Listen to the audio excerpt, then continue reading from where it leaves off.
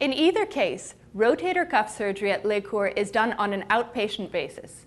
After the operation, you will be able to rest in one of our comfortable and well-appointed private rooms before being released to recover at home later that day.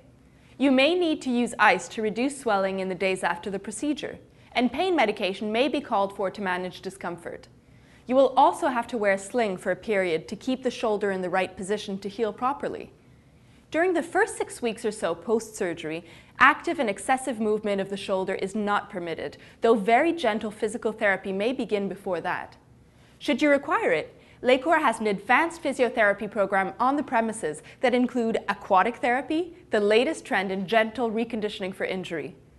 While we usually see excellent outcomes from this surgery, the shoulder is slow to heal, and many patients may not feel completely themselves for 6 to 9 months. If you need rotator cuff surgery, the experience of the surgeon and the use of the most advanced and up-to-date techniques are certainly important considerations. At Les Cours Medical Centre, you'll have access to some of the leaders in the field of orthopedic surgery. There's no need to languish on a list. Call Les Cours for a consultation appointment today.